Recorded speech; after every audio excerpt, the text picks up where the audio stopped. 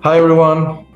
Again, we were having a little chit chat before recording, but thank you so much for joining us in this journal club session, part of Race Against the Clock and ValleyDAO.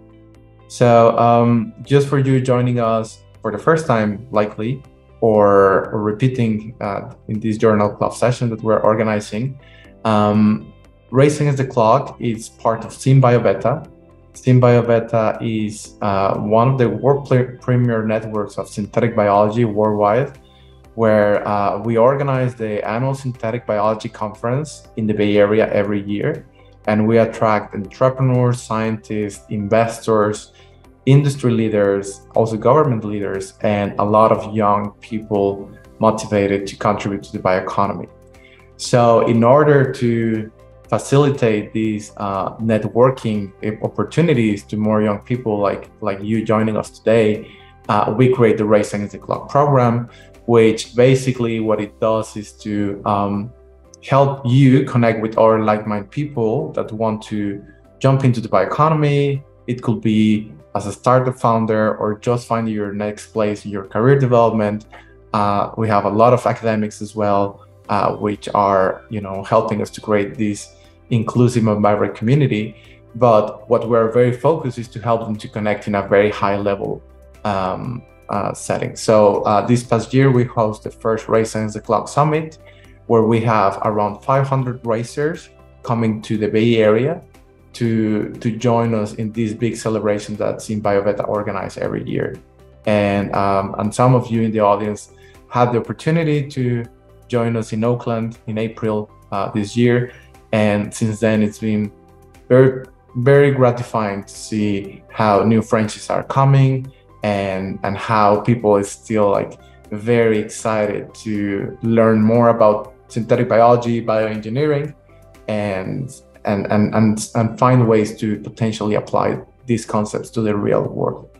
So with that said, I'm going to pass now the mic to Sara, where she's going to introduce ValleyDAO and our amazing guest speaker, Ardemis. So Sara, the mic is yours. Great. So hi, everyone. I'm representing ValleyDAO. And as some of you probably know, we are an open, decentralized science community.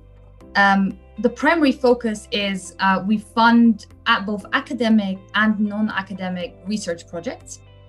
And we want to find ways of making the IP generated more accessible, and these technologies sort of more accessible to community members and to the wider public, whether that's other bio founders, industry, or researchers.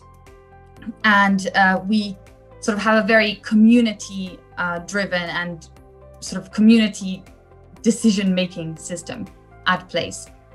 So this is sort of what we do as part of the community. And of course, we co-host this journal club to sort of spread this very, very interesting science that's going on. And part of our mission is centered on how biomanufacturing can aid sort of the longevity of the planet and extend its lifespan, and also, make it a more livable place for people. So, of course, one of the big issues is creating energy systems that are sort of abundant and that we can generate from sort of organic life, which is why we have chosen Ardemis Boghossian, a tenured professor at the EPFL, who will talk to us about sort of enhancing bioelectricity generation in cyanobacteria. So Ardemis, thank you so much for being here, and I'll pass it over to you. Thank you, Sara, for the introduction and the wonderful overview of what inspires some of the work that's coming out of our lab. I have some slides to share. So the key is to kind of discuss a bit, go into more detail about this paper that some of you may have read. Before I go into the paper, just to give you a brief overview of my lab and what we do, I have 2-3 slides to put that into perspective where we're coming from. So the paper focuses on using living photovoltaics on from nanobionic cells that power them. But just to give you background on where this kind of research comes from. So I'm very fortunate. So I have a lab, as mentioned, at EPFL, and we're very, I have researchers that come from many different areas of researches. We have aerospace engineers working side by side with biologists, chemists, physicists. We even have food scientists in our lab. So together, this is a very interdisciplinary team of researchers. And what our goal is actually to try to tackle problems that you cannot tackle just solving using one discipline, just using biology or just using chemistry. So this brave team of researchers formed the Laboratory of Nanobiotechnology here at EPFL. And so the question is, why are we interested in nanobiotechnology? Of course, it sounds like a wonderful buzzword, but there's actually a logic behind this nanobio interface. In particular, if you look at nanotechnology and the advantages it has, so nanotechnology, you can control the properties of a material by controlling the mechanics, by controlling the structure. There's a known structure-function relationship. Nanomaterials have tunable band gaps. They have fluorescence properties that are real ideal. But the disadvantage of nanotechnology is that usually you cannot control the interactions very well. They're not very selective. It tends to be very expensive, especially if you want to fabricate nanotechnology at a large scale. And so you're usually limited to small scale manufacturing. But the disadvantages that you have with nanotechnology is actually exactly the advantages you have with biomaterials. Biomaterials, you could grow bacteria in giant buckets. It's cheap. And in molecular recognition, there's no material better than biomaterials. Proteins have very specific interactions. They can tell the difference between two of the same molecules that just have small differences in chirality. In large-scale manufacturing, material availability is not an issue. And the disadvantages of biomaterials, which is usually protein instability or photo bleaching, are actually the advantages that you get with nanomaterials. So the reason why we work at the nanobiotechnology interface is, can we overcome the limitations of each of these fields by coupling their advantages, precisely because the advantages are highly complementary in these areas. And so when you're looking at biology, really all the magic happens at the nanoscale, these protein interactions. So when you have power control over what happens at the nanoscale, you have a lot of control over the biology of your system. And so in our lab, the main kinds of applications we focus mostly on optical applications that exploit the synergy between artificial and natural materials. And the two main optical applications in our lab are optical biosensing, usually for biomedical applications, as well as light harvesting bioenergy. So the paper that you've read is actually more focused on the latter application relating to light harvesting bioenergy. So this talk is going to be focused more on that area of research in my lab. So in particular, the light harvesting bioenergy, we get our inspiration from nature. Usually when you think of solar cells, you think of these silicon devices that are on the rooftops, but there's a dirty secret with the photovoltaic community. Is actually among all the renewable energy sources, a lot of CO2 is actually released just to make the solar cell. And when I heard this piece of information as a student, I was very surprised, because I thought, well, here we have plants that can also harness solar energy, and they're not releasing CO2. Actually, they actively sequester CO2. And so that's the inspiration behind using a living material, using photosynthesis as your photovoltaic, because now you could harness solar energy, and instead of releasing CO2, you're actually sequestering the CO2 to make more of the material. And there's also an intricacy, there's an art behind using something that's alive. These materials, they're dynamic. They could control the amount of light that they achieve depending on the influence. They have these modular systems. They're self-repairing. Whenever they get damaged, they know how to repair themselves. You don't have to send a repair person on your rooftop to fix this microbe.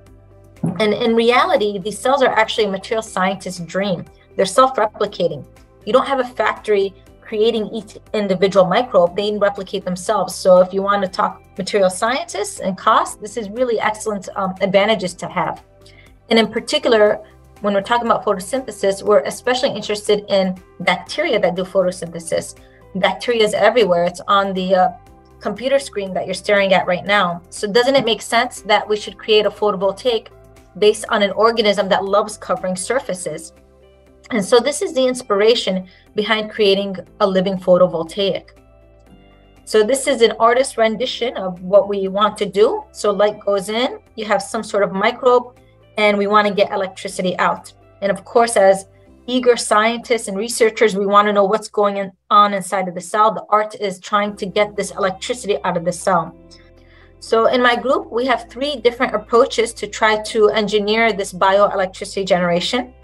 One approach is a synthetic biology approach, so bioengineering. So we express foreign proteins that efficiently allow electrons to go out of the cell. We also do nanomaterials engineering approach, where we engineer electrodes that can effectively interface with the bacteria to take out as many electrons as possible. And the third approach, which is the approach that I'll be focusing on in this talk, is nanobionic approach. So the idea behind nanobionics is that there is no interface between the living cell and the electrode. The electrode is a living cell, and the living cell is the electrode. Can we somehow infuse artificial materials or embed them inside of a living system so that this interface is really intimate? You can't tell where the electrode begins and where the cell ends.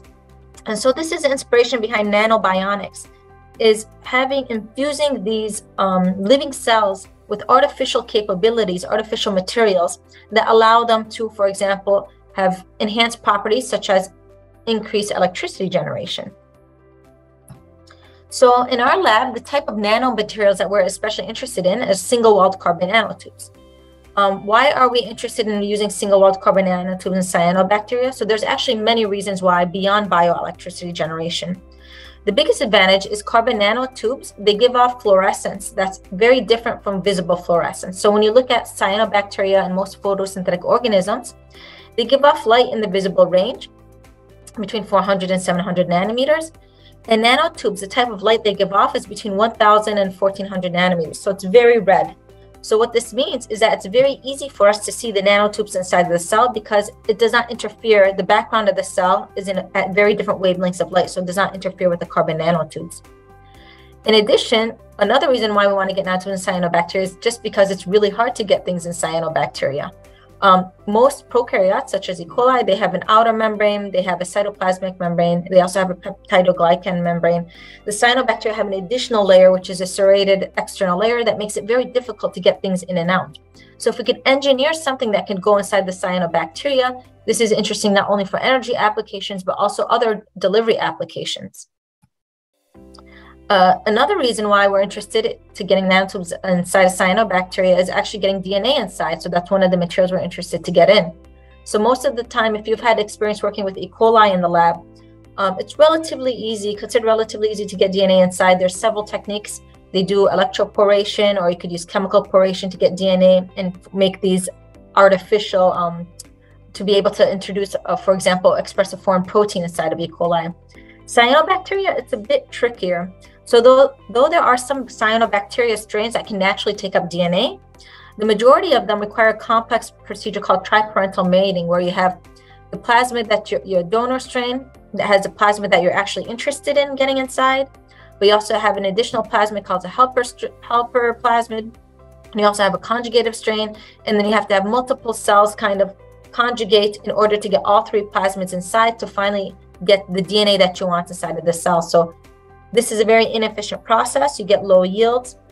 And so far, carbon nanotubes have been used to get DNA inside of plants and chloroplasts. And so the idea is, can we do it in something where there's much thicker barrier to getting DNA inside, such as cyanobacteria, to make bioengineering a bit easier? So in addition to these advantages, another prospect of using nanotubes and putting them inside of cyanobacteria is bioelectricity generation.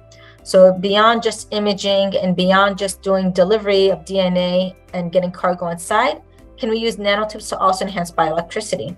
And the properties show some promise to be able to do this. So first, carbon nanotubes, they absorb light across many wavelengths from the UV to the near infrared. So this increased light absorption could contribute to increased photovoltaic performance.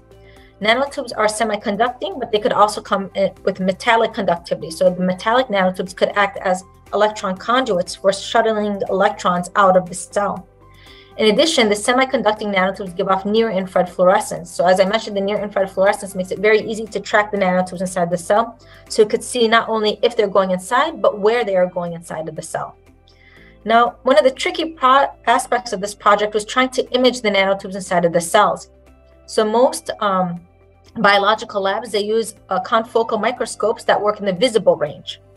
The problem is these nanotubes emit in the near infrared. And so we had to build a special setup to be able to image confocal nanotubes in the near infrared range.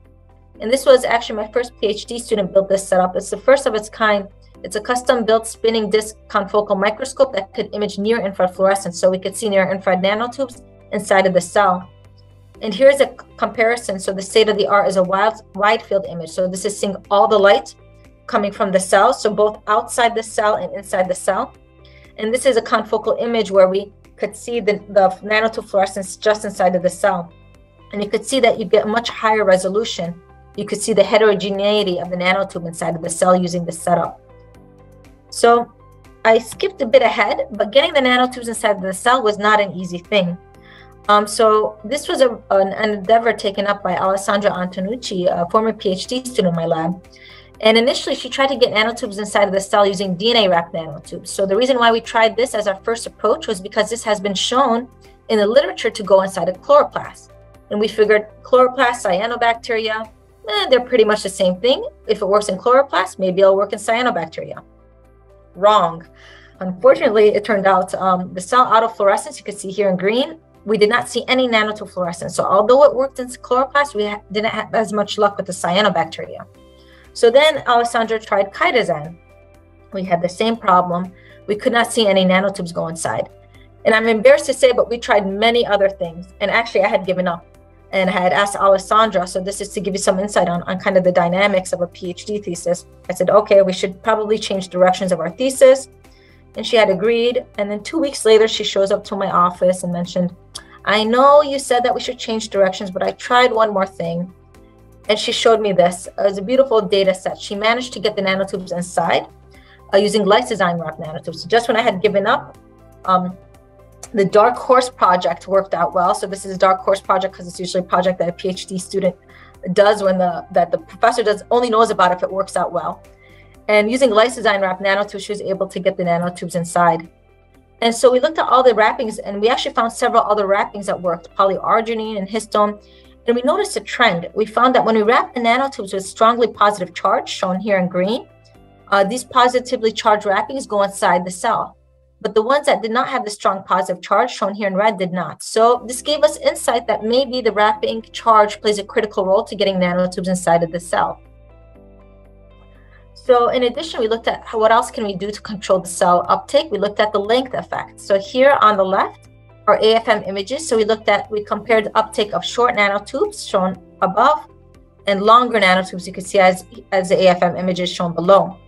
And interestingly, if you look at the corresponding fluorescence image, the short nanotubes have a much higher fluorescence localization in the cell compared to the longer nanotubes, even though actually the shorter nanotubes have a lower quantum efficiency. So they're usually less bright per nanotube. And so this means that we're actually getting more localization, the shorter nanotubes are more readily taken up by the cell than the longer nanotubes.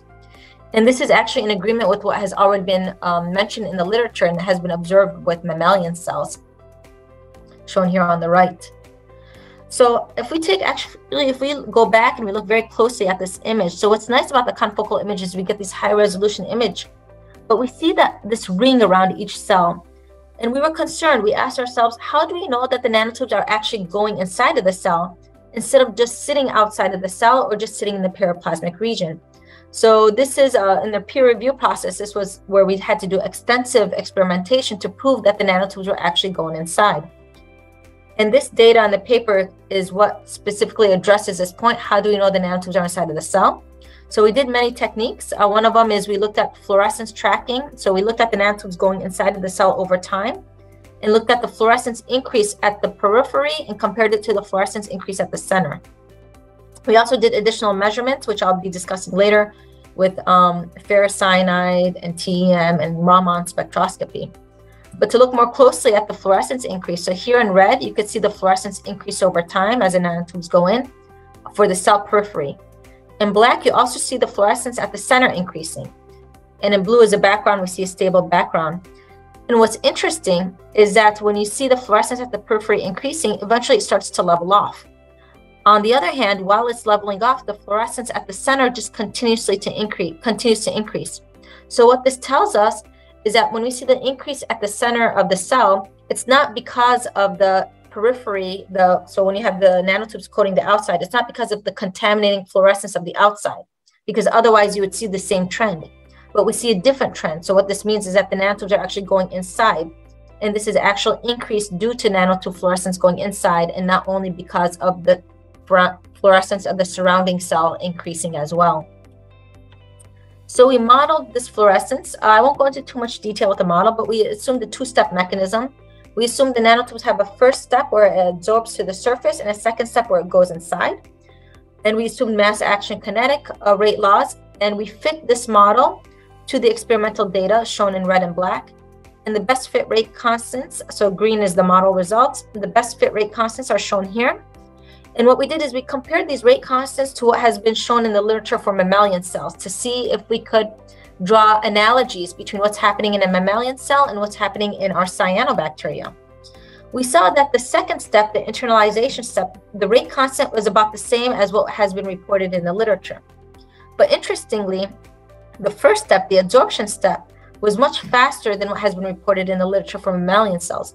And this supports our hypothesis that we have a distinct uptake mechanism that's likely due to charge-charge interactions, whereas mammalian cells use a distinct uptake mechanism used on mechanisms such as endocytosis that these cyanobacteria cannot do. So in addition to looking at tracking the fluorescence, the spatio-temporal distribution of fluorescence over time, we also were able to verify they went inside using ferrocyanide. So ferrocyanide is a redox molecule, and what it does is it causes nanotube fluorescence to quench. The thing about ferrocyanide is that it can penetrate the outer membrane of a cell, but it cannot penetrate the inner membrane of the cell. So in this case, we see the nanotube fluorescence distribution shown here in black, and when we add the ferrocyanide in red, you could see that the parts on the periphery, so this is the perimeter shown here, the fluorescence decreases. But at the center, we don't see a decrease. And this is because the ferrocyanide can't go inside and it cannot quench the nanotubes that are at the center. So this also supports that there are nanotubes getting to the center of the cell. We also did TEM images here. So in black, we labeled it with these gold nanoparticles. And we saw that the nanotubes, because the nanotubes cannot be easily seen in the TEM, we had to label it. We saw that they go inside, and red arrows here also point to other nanotubes inside. And we also use confocal Raman spectroscopy. So Raman allows us to detect the nanotubes. The resolution is much lower than what we see with fluorescence, but nonetheless, we saw a higher signal near the cell center, indicating that the nanotubes do go inside of the cell. So now that we know that the nanotubes go inside of the cell, we're trying to understand what is the mechanism. Do they use type 4 pili? So usually these syncytial cells that we use have these pili. So I mentioned certain cyanobacteria can naturally take up DNA. And we initially thought that the same mechanism that is used to take up DNA will also be used to take up the nanotubes. So this mechanism is based on pili that extend outside of the cell and retract and bring in the DNA. So what we did is we compared nanotube uptake for these cells. We bioengineered cells that mutant that does not have these pili. And if this mutant can take up the nanotube, then that means that the nanotube uptake is independent of the presence of this pili. And surely enough, you could see the nanotube fluorescence here, and you could see the autofluorescence of the cell, and they overlap. And so we were able to see that these cells, even though they lack the pili, they can still take up the DNA. Similarly, we saw non-stock cells. So these are other cells that lack these pili, and they also take up the nanotube. And so what this means is that we do not need pili in order to take up the nanotubes, and the uptake mechanism is independent of the presence of these pili. And what's interesting about these non-stock cells, you see they look a little different. So usually syncytial cells are unicellular. Non-stock cells form these nice long filaments. And so even though these cells are attached to one another in a filament, they're still able to take up the carbon nanotube. And this has exciting implications for example, if you want to do DNA uptake in these cells, which are also more difficult to transform. So now that we know that the nanotubes are going inside of the cell, we know that we could control the uptake by controlling the length of the nanotube, control the uptake by controlling the wrapping of the nanotube. And we know that the uptake mechanism is not dependent on the pili. We want to know what exactly are these nanotubes doing to our cells? Are our cells being hurt? Are they losing photosynthetic activity? Fortunately, we saw that the cells are still able to do photosynthesis even when they have these nanotubes inside of them. So here you can see the light is turned off, the light is turned on, the light is turned off. And we see an increase in the oxygen evolution rate as light is turned on, confirming that we're getting photosynthetic activity. We also looked at the rate of oxygen rate. So we compared the wild type cells to the cells with the nanotubes and even the cells with just lysozyme. And we saw in all cases, we see about the same level of oxygen production. And as a control, we have nanotubes without bacteria and media without bacteria, and we see no oxygen production. So what this means is that the nanotubes, when we put them with the cells, we don't see any decrease or negative effect on photosynthetic activity. In addition to photosynthetic activity, we want to know, do these cells remain viable? Can they still reproduce? Can they still divide? And this is a real-time movie where we have these nanobionic cells and we image them, and you could see that they're actually continuing to divide over time. So the nanotubes do not inhibit this division. And if you look closely, as they're dividing, you'll see some cells become much brighter than other ones. And the ones that are brighter are actually cells that are not dividing. And so we're able to differentiate between cells that are able to divide and cells that are not dividing just by the nanotube fluorescence intensity, because they're much brighter when they're not dividing. And also the paper goes into detail that we started to track these the cell division, and we saw that the nanotubes, when the cells divide, they tend to stay in the original membrane fragment and they don't go in the new fragment. So you would see after cell division, a cell that has part of its membrane fluorescent in the near infrared and part of it not. And that fluorescent part is the part that it inherited from its parent. And so you could track through the generations where the membrane goes. So for example, you could track this portion of the membrane is from the great-great-grandparent of the cell. So it has exciting implications to be able to see and study membrane division over time throughout several generations. And finally, so now that we know that the nanotubes can be used for imaging applications, we're excited to see if it could be used for photovoltaic applications. So photovoltaics, researchers have already tried to use bacteria for photovoltaic applications. They put them on an electrode. And unfortunately, I'd be lying to you if I told you you could go in your backyard, put these bacteria on your electrode and you have a photovoltaic cell. You actually get something with really low efficiencies if you're lucky. And that's because these bacteria, the outer membrane is actually insulating. They haven't been engineered by nature to behave as a photovoltaic cell.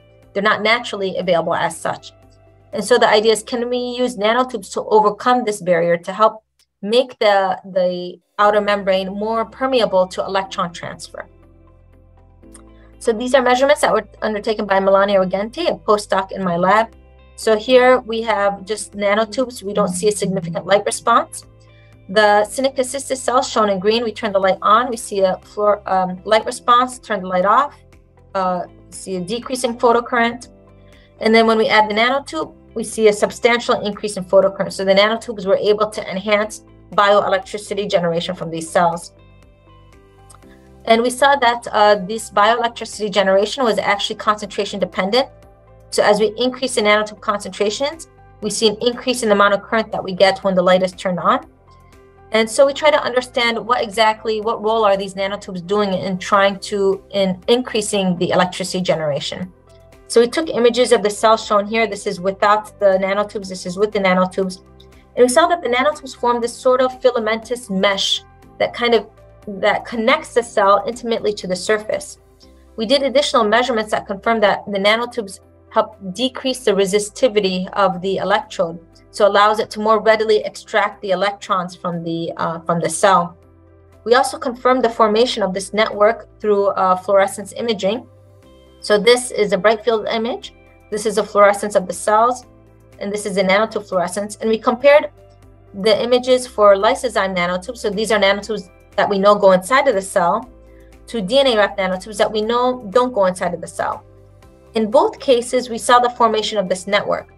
And interestingly, in both cases, we did see an increase in photocurrent. But because we saw a much higher increase in photocurrent with the lysozyme-wrapped nanotubes compared to the DNA nanotubes, we believe that the nanotubes are doing more than just interfacing the outside of the cell to the electrode. It's also doing something in terms of extracting electrons from inside of the cell to outside of the cell. And we were able to confirm this with additional measurements where we use a photosynthetic inhibitor. So we found that when we inhibit photosynthesis, we get less current. So we know that the electrons that we're extracting were actually coming from inside the cell, and they were coming from photosynthesis. So that's just a brief overview. There was a lot going on in that paper, but I tried to digest the key points. we were able to get nanotubes inside of the cells. We saw both a charge and length dependent uptake. We saw that when they're inside the cell, we have sustained viability and photosynthetic activity.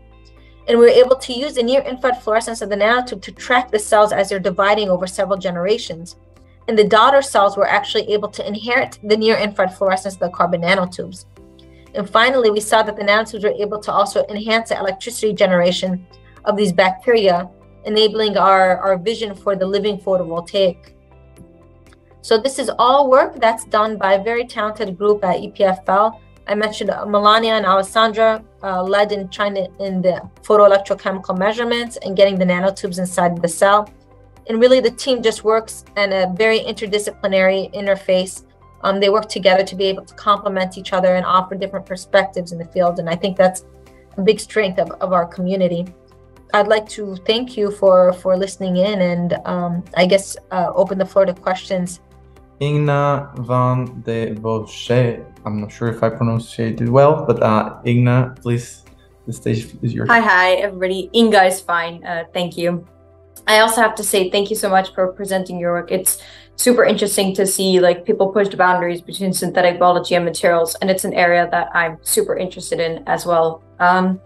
I had a few questions regarding the system and how it could be put in the real world, I guess, and also how, because I think maybe we were having a very interesting discussion, and credits to Kenny Timi, I hope I pronounced that correctly, for bringing up another type of cyanobacteria that he was looking into.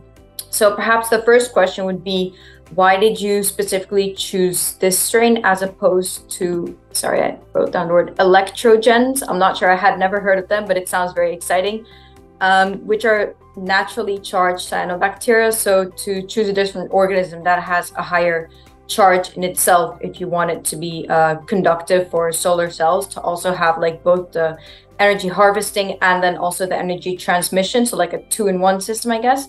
That was the first question. And then the second question was going to be, if these are going to be on roofs, is it like a biofilm? Is it flat? Is it in a volume? Is it in a container? Is it going to be heavy on the roof?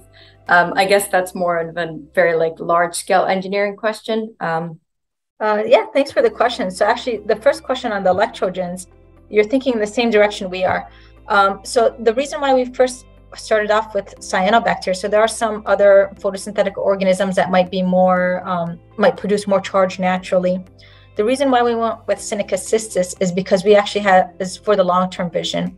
What our lab does that's a little different from most of the nanomaterials and nanotube photophysics lab is we actually do bioengineering. And from it, Seneca cystis is actually kind of the École of cyanobacteria. It's the microbe that's easiest to genetically engineer. It has a lot of synthetic biology toolbox. It's usually one that's easier to get DNA inside. That's why we had to do the control measurements where we wanted to know if it was the DNA mechanism getting it inside.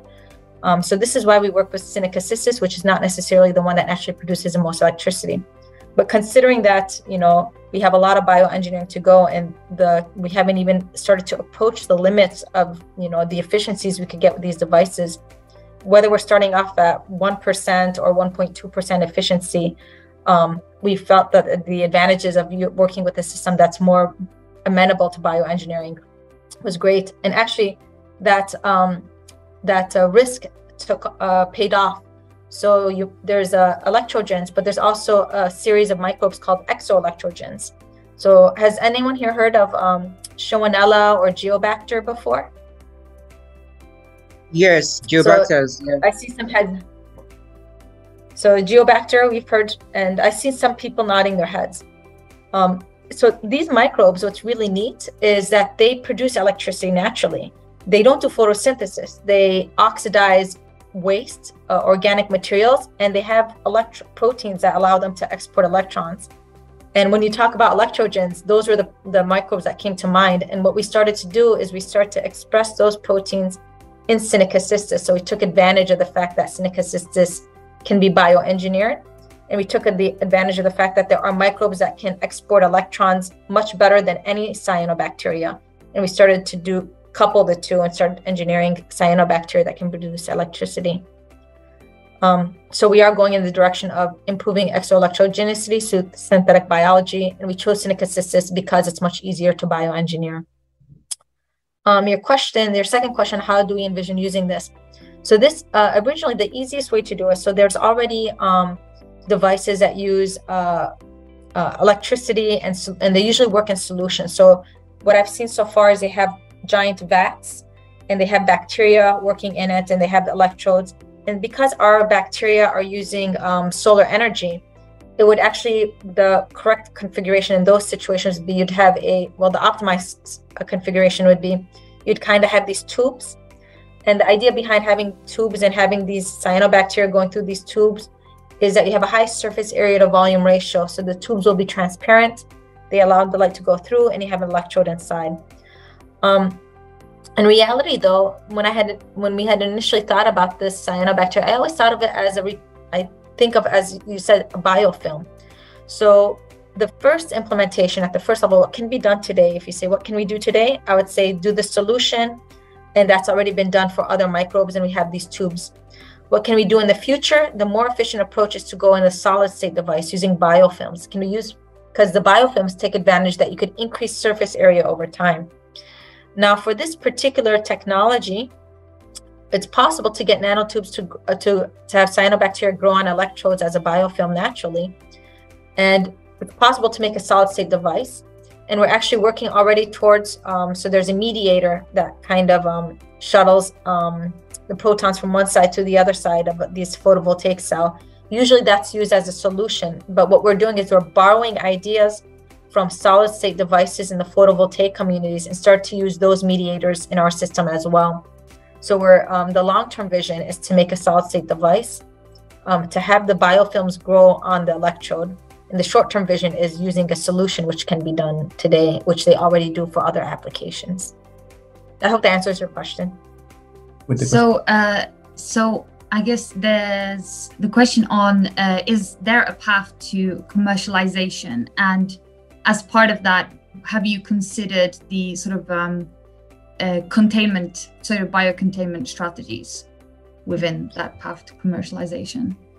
So there is a path to commercialization. To be honest, so in our lab, we always have an eye towards commercialization. So we wouldn't likely pursue something if it's just, this kind of project is just for fun, actually. So the path to commercialization is kind of what drives us. Of course, there's a lot of research to get there, but the numbers and efficiencies are quite promising. In terms of containment, so we also thought about the idea of what if these bacteria go out of hand? We release them in nature and they take over the world. And of course, so actually in this case, this is where evolution comes in and it's quite handy. There's a reason why bacteria, the outer membrane is actually insulating. They're actually, the bacteria are engineered to keep all the energy they need, and then whatever energy they don't need, they dissipate. And so if these were to be released out in the wild, they would have to compete against bacteria that have evolved over billions of years of evolution and have already been optimized for that environment. So these bacteria, we're specifically engineering them to survive on an electrode. They need an electron sink. Once they leave the electrode, they're no longer competitive with the natural bacteria because they're losing energy. Every photon they take in, they might lose an electron, whereas these non-engineered bacteria are much more competitive because it keeps the energy more efficiently. So I'm not so concerned at this point in terms of these bacteria taking over natural bacteria, because I don't think they're as adept in the natural environment. They're adapted to work well in our artificial environment, which is in a photovoltaic. Do you plan to genetically engineer these strains, or there is no need or vision for genetically engineering? That's exactly the path we're headed towards. And in fact, we've already genetically engineered the strains. Maybe another journal club we could go over once this paper comes out. So that's exactly the vision that we have, is genetically engineering them to produce more electricity. Yeah, sure. Thank you for taking the time. Thank you, Dr. Boghossian, for such an incredible presentation. I wanted to ask about the potential you see for the use of carbon nanotubes as semiconductors to actually produce a fuel from this as opposed to electricity. Because if you're using I assume photosynthesis, which is water oxidation to potentially produce hydrogen. How would you see applications of that? Because on the artificial level, this is something that there's a lot of research about. But on the, I guess, synthetic biology level, how do you see this as a feasible possibility? Efficiency-wise, would this be comparable to producing electricity, a current? Do you have any insight? So I missed a part of what you said. So using the semiconducting carbon nanotubes to produce electricity directly, was that the question? To produce, so for example, to conduct the electrons released from the water oxidation reaction to produce hydrogen fuel as opposed to electricity. Oh, you guys should be joining our group meeting. So that's actually so the hydrogen.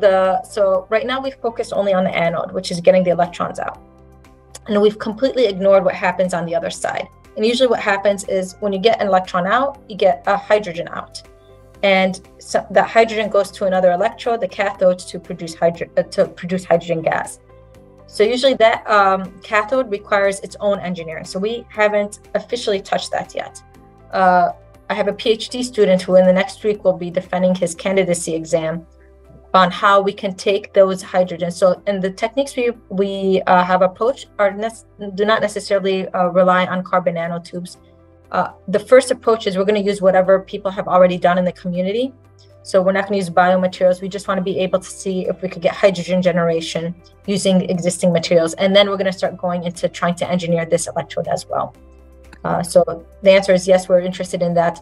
So far, our ideas don't involve carbon nanotubes for the electrode. It uses other light harvesting materials that have so far been shown great promise for hydrogen evolution. Thank you. Great. Thank you so much, Ardemis, and thank you, Anna-Marie, for such a wonderful question. Sandra, I know that there is another question on the queue, but unfortunately we need to wrap up. So what I'm going to ask you, Ardemis, is if there is a way to contact you, I'm not sure if through social media or your email, please drop it on the chat, because I know that there's people curious to learn more about your research, and we have a lot of bright young people that might be interesting also on following similar paths for research. So yeah, and thank you all for the questions. Actually, I'm sorry for the long responses, because these are questions actually that we've been thinking about for many years, and so I have a lot to say. So they're very insightful, and I appreciate it. And yeah, I wish you all the best on your journey, wherever you end up in the synthetic biology world. It's a booming place, and I'm really glad to see so much interest in the area. Thank you so much, Ardemis. It's been very illuminating for us as a community to have your presence here, sharing us this cutting edge technology that you are working on EPFL. Sara, any last comments before we wrap up? Just thank you so much for this presentation, and looking forward to more research. Great. Thank you so much, everyone. Have a wonderful day, and let's stay connected, interacting through Racing the Clock and the ValleyDAO. So yeah, thank you so much, Ardemis. Thank you, everyone, for joining us. Have a great day. Bye-bye. Bye.